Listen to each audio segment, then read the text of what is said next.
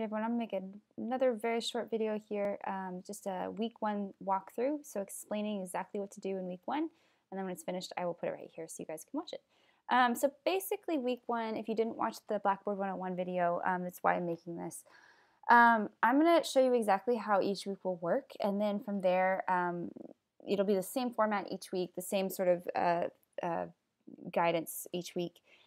So each week when you come in, the first thing you'll see, you'll come in on announcements, but you'll go to course content and then you go to the correct week. So right now, of course, we're week 1. And what you do is, this is your to-do list. You will have this at the beginning of each week. It'll look like this. And basically what it is color-coded, and it has 3 folders usually, maybe 2, sometimes maybe 1 more, but usually it's 3 folders. And within each folder is going to be a series of assignments, readings, whatever it might be.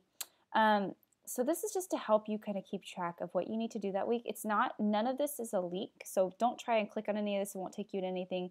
It's just a list.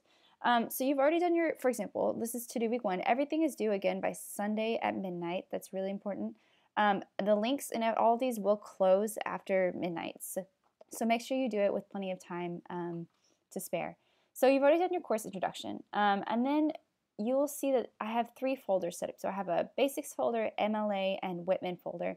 And then I have a quiz for you. So if you go down here, you'll see that matches up. Basics, MLA, Whitman, and then the quiz.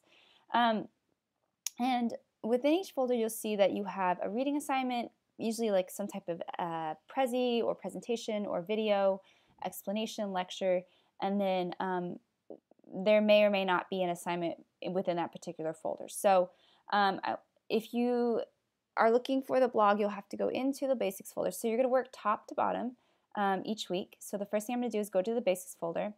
I'll click the link, which is the black underlined section next to the folder. And then I'll, again, work top to bottom. It'll tell me exactly what to do. So it says open and save. So I'll open and save the document, and then I'll go down, I'll watch the video, and then I'll do the next assignment, which is the blog.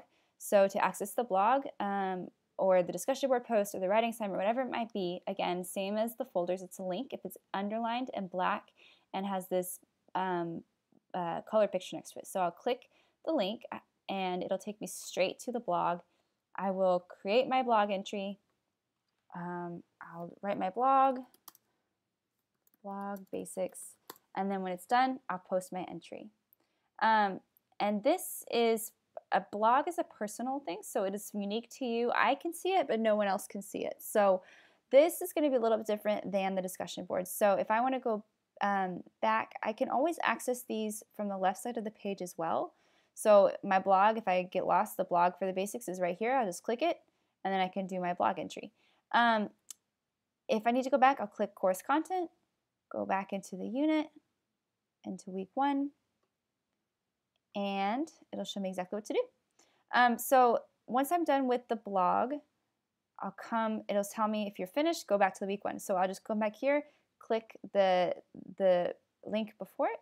It'll take me right back to week 1, and I can continue on to my MLA folder. So MLA, I'll open that. I'll do the same thing. As you can see, there's an MLA guidelines here that I'll download and keep, and I'll watch the presentation, but there is no assignment associated with it because this is really just information to help you out when it comes time to write your first essay. And so then I'll go back and I'll do my Whitman folder. So this is my first reading assignment of the week.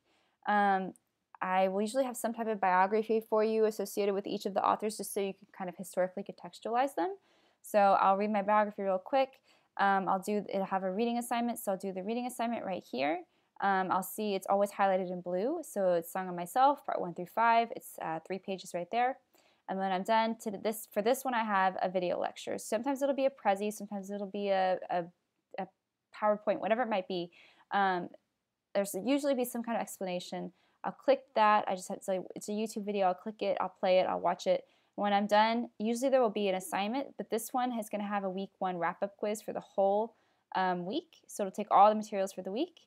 So if I'm finished, I will go back to week 1, and then I will click the very last thing, which is the week 1 quiz. Now, the quiz is not available yet, but what I'm going to do is I'm going to click the quiz, and then when I'm ready, it'll say begin, and I'll begin. Now the note about quizzes, again, you can access them just like the discussion board and the blogs. You can access it on the left if you need. It's right here. It's the week 1 quiz. Same thing, it'll take you straight to it. The thing about this quizzes are that you can have as much time as you need, but you have to do it in one turn. And there are no more, I never do any more than 10 questions on a quiz. So it's easy to do in one turn. It's just that you can't save it and return to it later. So again, that's your week 1. I can go back and I can see that I have done everything on my list. I've done the quiz. I can check everything off. And when everything is done, I can see that I am finished for the week. So again, because these weeks 1 through 5 are available to you, I could continue on to week 2 if I wanted to, or I can start again on Monday with week 2. So hopefully that's a good explanation of how each week is going to work. If you have any questions about it, let me know. Otherwise, go ahead and get started.